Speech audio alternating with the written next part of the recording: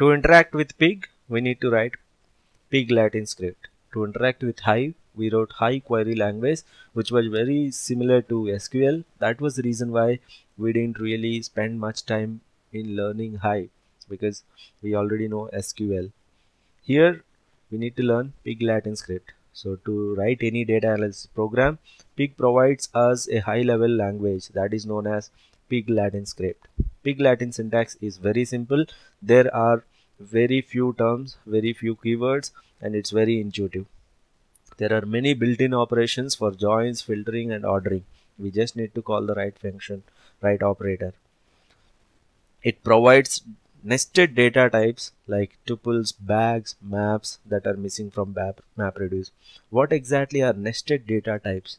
That means a tuple or a bag contains tuples, and a map contains key value pairs. So basically each one of them is a subgroup of the other one. In fact, while we are writing pig Latin script, you will get to know what exactly the use of these nested data types and why these are better than MapReduce Java core program. But anyway, we did not write any codes in MapReduce, so we will not be able to compare how good pig is or how good pig data types are when compared to MapReduce. But however, anyway, overall pig itself is avoiding the whole burden of writing the MapReduce codes. And there, in fact, in pig allows us to write user-defined functions. We can write our own functions, we can develop our own functions for reading, writing, processing, or creating the reports, and then implement them in pig, which will indeed convert them into MapReduce code. So that is a really powerful feature of pig, where we can write our own user-defined functions that will serve our business purpose. So what is a pig architecture? As we know, pig understands pig Latin script and send them to Hadoop. So pig stands upon, or pig sits on top of Hadoop. So you have Hadoop, and then on top of it is pig. Pig has, within the pig, it has execution engine, compiler, parser, optimizer. So basically, as soon as you write the codes from grunt shell, so pig offers us grunt shell. It is like simply the command line interface. So it will just come grunt with a interface where we just write our pig Latin script. Then they will be going through parser, and then code will be optimized, then the compiler if there are any syntax errors or any issues, and then the execution engine that will send, after all these processes, that will send our pig Latin scripts and then convert them into MapReduce, then send it to Hadoop and HDFS. So data is on HDFS. On that data, analysis or whatever computations need to be done will be executed. Then again that will be fetched back and given as output in pig. So pig, basically it is very simple architecture. You have all these operators within pig. You have all these tools within pig that will take care of parser, optimizer, and compiler, execution engine, and then all of that is sitting on top of Hadoop. So we will start learning pig Latin script in detail. So we'll first start with data types. What are the basic data types in pig Latin script? So here are the simple data types, the ones that we know. There are integers, float, long, double, char array, byte array, boolean, date time, big integer. For dates, for characters, for integers, for numbers, you have all these simple data types. Apart from that, pig has some unique data types, that is called, first one is atom. It is just a single value in pig Latin script, irrespective of whatever is the data type, irrespective whether it is an integer or a float or a long or a character, everything is known as atom. It's like simply calling it as a dynamic variable in other languages. It is just a variable, that's what we say, right? Whether it is numerical or character or a date variable, like that, everything is known as atom irrespective of their data stored in that.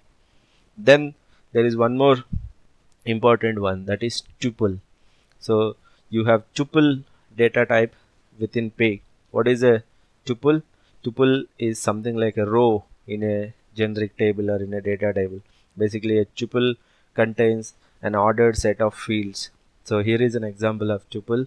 So mobile comma its price is 200. So mobile comma 200 is a tuple. Tuple uh, representation is these parentheses. So everything that is written like this is known as tuple. So you can think it as a simple row within a table. So if you have 20 columns, then you will have each row is a tuple, which will be in between these two parentheses. All the 20 column values will be given in those in that tuple. And then there is one more data type called bag. What is a bag?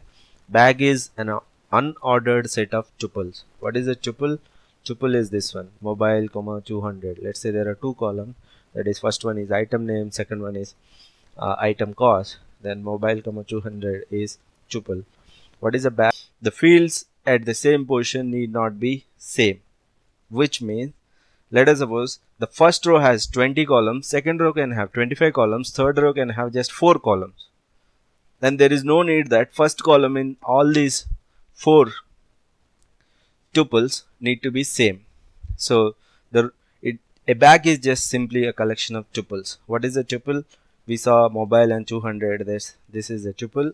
And what is a bag? So these two tuples are there. Mobile 200, PC 600. This is a bag. So bag is collection of tuples. Why we need to learn about bag? Why we need to learn about tuples? Because Pig Latin script is going to use these data types for data operations. These kind of data types might make Pig or might make our operations or might make our analysis easy to handle any type of data. That's why we are defining new kind of data types here. Tuples already there in Python, etc. Bag is the data type that is used in Pig. Then there is one more data type called map. Very simple data type. Map is nothing but a key value pair. So there will be a key, there will be a value. So the key needs to be type char array. So it has to be character and it should be unique. So map is a different data type. We will see when we use it, or we might not even use it. Simply map is one more data type within Pig. It is represented by the square brackets. Now one of the examples of map is you have age 30. So age is the key and the value is 30. Map with two keys, item, quantity. So item, mobile is the value, quantity is the key, 200 is the value. So map is nothing but the key value pair. So in some of the operations, these key value pairs become very important, or they will be very useful. So we have seen tuples, it's like rows. We have seen bag, it's like tables. In fact, there is one more type. This is the last one, relation. So relation is also another data type. So Pig works with lot of relations. We will be seeing a lot of relations while working with Pig. So what is a relation? Relation overall, it's a bag. And what is a bag? A bag is collection of tuples, right? So it is similar to table in some cases. So relation is almost like a table. So relation is a bag. Bag contains tuples. So relation is like table. Table contains rows. Tuple is almost like row. Tuples contain fields. We have seen tuple contain fields. A field is a simple data, right? So a relation is the outmost structure in Pig Latin script data model. So we will see what exactly is this data model or data flowing language. Pig Latin is known as the data flow language. How that really works, we are going to see that. Basically, Pig has certain data types. That's what we are discussing here. There is something called relation. Relation is nothing but a certain type of bag. So a bag contains tuple. Tuple contain field.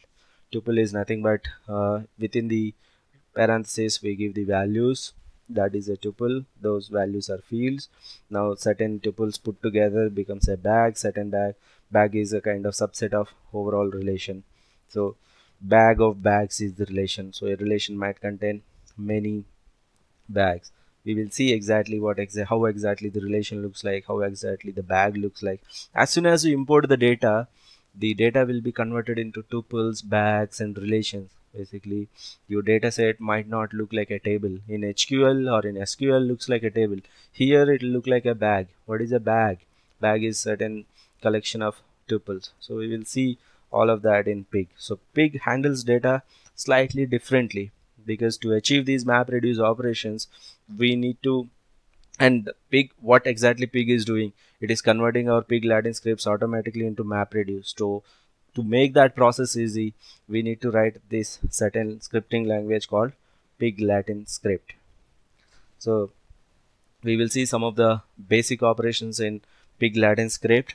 So before we write pig Latin script, before we go ahead for the lab session, opening the pig and writing the pig Latin script, we would like to take a note of some of the important points while writing pig Latin script. First one is pig is case sensitive for certain commands, or for in certain cases. Basically keywords in pig Latin are not case sensitive, but function names and relation names are case sensitive. Let us suppose if you define a particular relation with upper and lower case, then that is case sensitive. But the keywords, let's say store, load, or some kind of import, those kind of keywords, they're not case sensitive. But the relation names or the table names that you are giving, they are case sensitive. There we can put the comments in SQL style, that is double hyphen, or in Java style we can use any of these two commenting style. So let's see how to start pig, how to start working with pig.